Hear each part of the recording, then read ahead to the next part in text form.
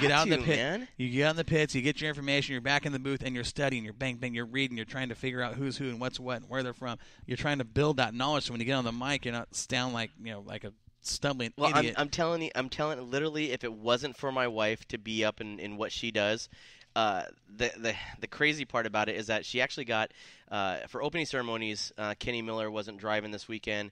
Who usually drives the Budweiser IMCA Modified, was the pilot of our two-seater. Gave her a ride the very first time in the two-seater. She absolutely loved it. But she finally came up into the Moxie Tower about 2 races into it. But you talk about trying. Man, I don't know how she does her organizing because she's really, with an really adrenaline good. rush like that, shaking, and I can just imagine. But yeah, it was nuts. Yeah, our first heat race, and you'll know a lot of these names in here. Our first heat race went to Josh Corley. He picked up the win. There you go. Anthony Brinster second, James Walker, Bruce McMaster, Sam Tyler, Cody Schoolier, Eddie Cavella. That's how they finished in the heat race. First heat race of the night. Heat race number 2, we had a car that we didn't even get their name registered because they showed up late. But What car number? 15V. Out of Grove area? I don't know. Won it. Showed up late and won it. Whoa. Yeah. 15V. Black and orange. Good little car. Won it. Sam Potter was second. Devin Traslavinia third. Jeremiah Reber, Josh Wiebe, Barry Lampert, and Matthew Morton. That's a good heat race. Yeah, it is, especially when a ghost is driving the 15V car.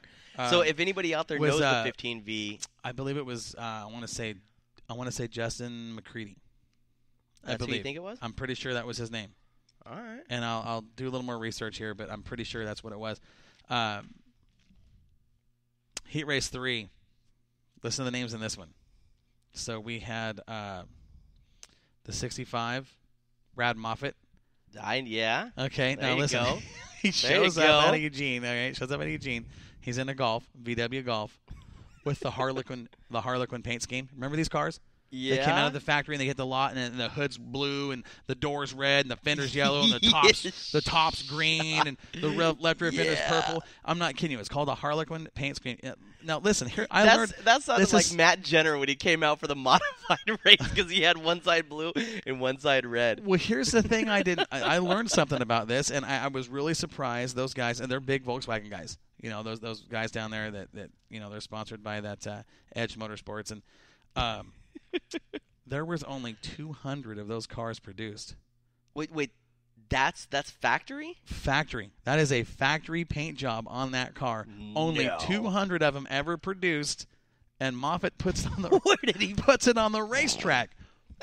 I'm not kidding you. And he won the heat. Who cares about historic? He won. Yeah, we don't care. We don't care. But he won the heat. It was a good heat. He had Greg Davidson in there, the 36. He had the 45 of Maverick, the 15 of Robert Vandry, Danny O'Neill, Michaela Campbell, and Shannon Horn. Shannon Horn's a regular in street stock at Willamette. Yes, she is. Awesome. Very, very fast. Yeah, well, yeah, he won a feature earlier this year, right? And Michaela Campbell, she's getting better and better every week. She's getting fast, so she's running with the Kronk stables. Those guys are bad company right there.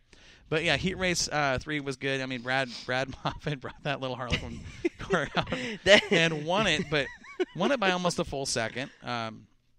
Interesting to watch, the mix of cars from Cavaliers to the VW Golf to the Escorts and I mean just I want to bring a Pinto station wagon. We had a Pinto at Barry Lampert, right? But not a station. Not a station wagon. But it was the hatchback though, wasn't it? That smaller hatchback. Yeah, absolutely. Yeah.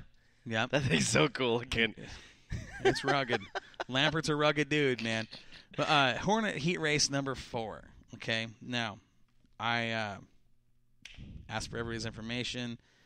A couple guys were late. I didn't get all the information. So the 38 car, normally driven by Chris Batalja, Gumby, wasn't. He was obviously out running sprint cars. Yeah, he was running a sprint car. Greg Long. Yeah, because he posted. I saw that he actually posted on his Facebook page that Greg was going to run it. Yeah, he won heat race number 4. Really? By over 1.5 seconds. Whoa! That little 38, I'll tell you what, that's a fast race car. It's fast up there at Sunset. It's fast. Okay, Now listen to this. He beat Captain Turnabout, Gary Jones, Jeremy Beard, Corey Hazen brought a car from Bend. Did he really? The 10 JR. Yeah. Billy Crank, McLean Baudoin, the 10-year-old, finished 6th, and Zach Tolkstad was 7th. He's in the Amco Transmissions cars based out of Corvallis. Those were they finished 1st through 7th in Heat 4. Okay, Heat Race 5. Hold on. So Captain Turnabout was 2nd? Yeah. Behind Batalja's car with Long driving it? Mm-hmm. Nice. Yep. That's a good run for them. Now Heat Race 5. I mean, there was some good cars in this one. Tracy Muse won it over the Trophy Dash winner, Marcel Forte. Mm-hmm. Troy Owen, 3rd. Okay. Gartner, fast qualifier, 4th. Dale Holland, Joe Miracle, Rode Lavorne, and Casey Scott. That's a fast field of Hornets right there. Holy crap. I mean, that's a feature. You know, exactly. Top half of a feature at most places. Exactly, and they're all running in a heat race. Yeah, that was the fast heat. Half second of difference. You know, Muse got by Forte and pulled off the win. But remember those names coming out of the feature, okay? Okay. Because we had a B main number 1. B main number 1. That to me is insane when you have 2 B mains and then an A main. Right. Main. We started 20 cars in the feature. Oh, I can believe it. So we had... started 22 midgets at our track. Jeez, that's chaos. So B main number 1, we had Sam Tyler, Bruce McMaster, Barry Lampert, James Walker, Eddie Cavella, Josh Weeby, Cody Schooler, Anthony Brinster, Matthew Morton, Jeremiah Reaver, Devin Traslavinia, and Sam Potter. Now, remember we talked about Sam Potter, who is normally in the wheel of a modified. Right. Didn't go to the Nationals down at Grove. Decided to come take a shot at the $500. Won B main number 1. No. Yeah, sure did. by deal, just man. right at a half second. He beat rookie driver Devin Traslavinia, Jeremiah Reber, and Matthew Morton were the 4 transfer cars out of B main number 1. So 4 transferred out of the Bs. Out of the Bs. 4 each out of the Bs. Yep. Nice. Now, that race, the B mains, okay, were scheduled for 15 laps. 15-lap B mains. That's a long time around Sunset. Around Willamette. It is. I mean, when you're running, 19, 20-second laps. But these cars, I'm telling you, as an announcer, I don't know what I think about this field of cars when you get this many on the track at the same time.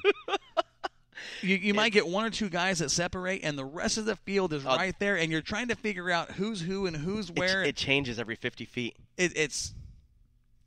Yeah, I don't know if I'm a big fan of that. I'll be honest with you. It changes every 50. Try to do it at Sunset. Remember the old IROC series when you have the leader would get out and maybe a lead by a car length or 2, and he'd fade back to 6, and the guy in 6 went to second, and second went to first. It was just like it was constant. I mean, these cars were constantly changing position. You're trying to call this race, and it's like, man, I mean, it's just this pack of cars. It just, oh my god, it's like a bunch of. That is challenging. It is very challenging. And they're the slowest cars. I don't mean that in a bad way. I know I'm you saying, don't. I know. No, and let me justify what I'm saying here. Let me qualify this. I mean, they're the slowest field of cars at the track. Right. That being said, they're the hardest ones to call because they all stay together. The cool part about it too is I agree 1,000% with you is because at least you have a bigger track where because they're carrying more and more speed. But you talk about like at Sunset. It doesn't matter carrying more speed. They still stay together. Nobody gets apart. That is so awesome. It's just like. I mean, you get so frustrated trying to call this, and it's like just somebody break out. Let's go single file. Yeah, that's. I think if you have to be a 4B driver, you sign a contract that states no single file racing. Well, you're either there's 3, not. 4, 5, 6 wide. It's absolute craziness to watch these cars. I like the racing. Oh yeah, it's good racing, but it's like.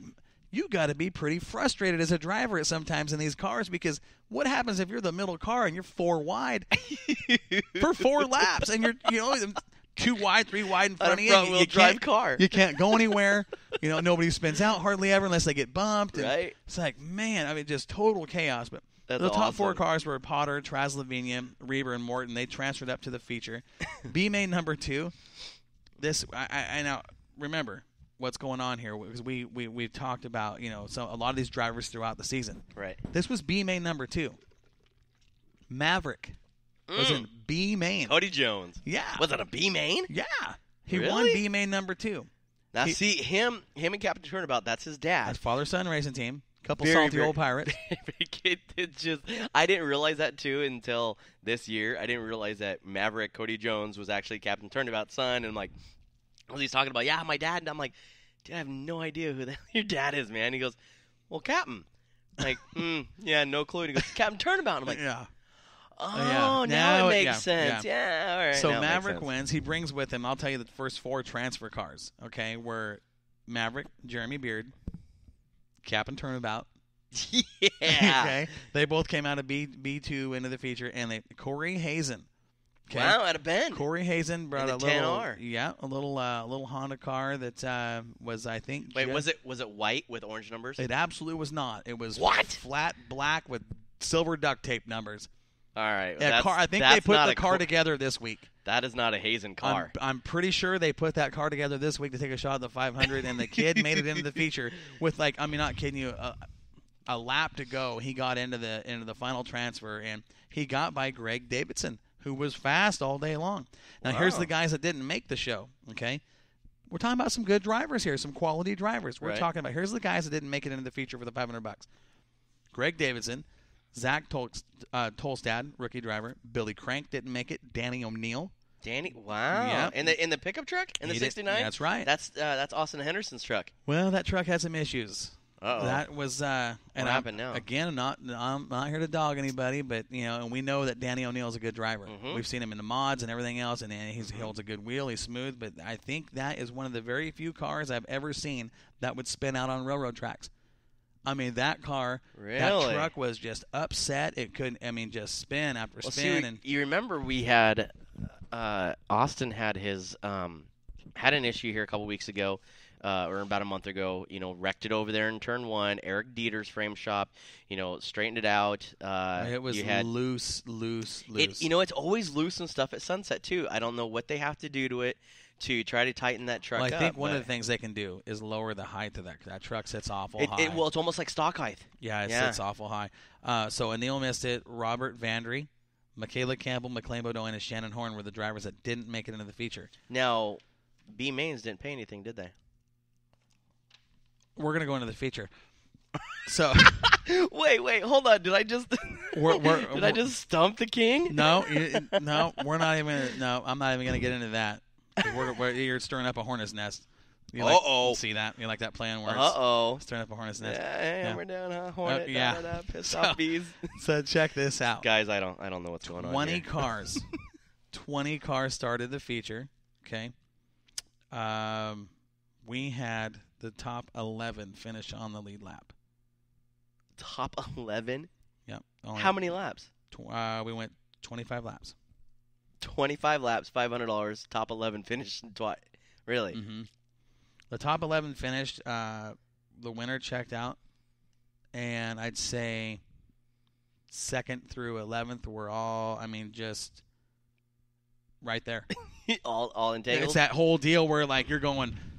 Who crossed the line ahead? You don't know. It's like you just got to look up at the scoreboard and say, okay, that's what it is. And that's you just take the transponder's word. Coming in that place. Yeah. Mm-hmm. Wait till the transponders read because my screen just says this. Oh, jeez, it was. I've been there a couple times. But let's kind of talk about this race because. Again, we had cars from 3 different classes, 3 or 4 different tracks that run different sets of rules. Right. And I got to give the Willamette Speedway officials and I don't know who made the call, whether it was Chris and Jeremy working together on how to get the rules as even as possible. Right. But they did a really good job. Okay, so you didn't have one guy who was a little more modified than the other just absolutely take off to a point where he ran away. Right. Now, the winner did win by a little over 2 seconds, but that's almost a full straightaway there at Willamette. Yeah, but it was still. I mean, he had to come through the field to do it. Really? Yeah, he had to earn his way up there, and he got up there and did a good job. But I mean, the names in this Miracle: Justin McCready, Maverick, Reber, Potter, Morton, Hazen, Scott, Moffitt, Traslavinia, Beard, Lavorne, Jones, Forte, Greg Long, Dale Holland, Muse, Gartner, Corley, and Owen. And we're talking about Owen, then 23, who almost got his car stolen, wins the feature. won it by 2.17 seconds. But you know what? Watching him